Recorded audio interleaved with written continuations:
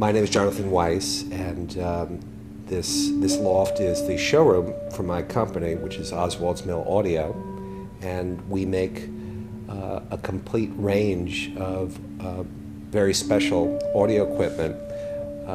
It's really bespoke audio equipment. It's extremely high efficiency loudspeakers that use horns, the kind of horn that no one else uses in the hi-fi world today. In fact, it hasn't been used for more than 50 years, called a conical horn. It's kind of like a car that goes 800 miles an hour. And because it goes so fast, you'll never actually be able to push it to its limits.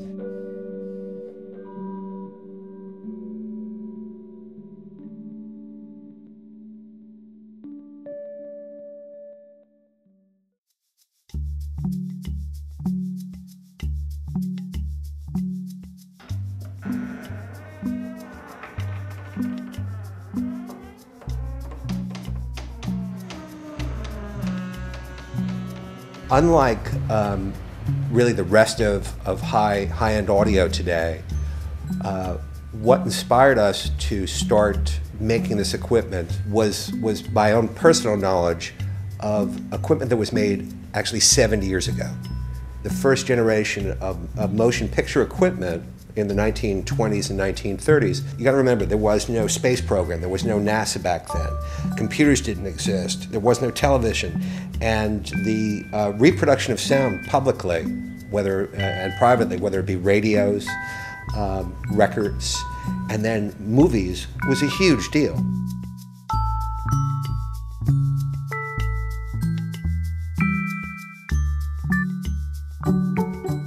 I think that people have a well-deserved but diluted, notion that technology is one continuous evolution of improvement, and everything becomes cheaper and better. So when it comes to sound, it's very hard to communicate to people that, in fact, sound has not been improved, but in fact have been on a very long decline for decades, actually, since tubes stopped being used and transistors took over, since digital replaced vinyl, LPs, and analog reproduction. When you think about where you hear sound reproduction, in your earbuds on an MP3, where up to 80% of the music is already compressed away, it's gone, it'll never come back. So you're listening to a vestige of what the music once was.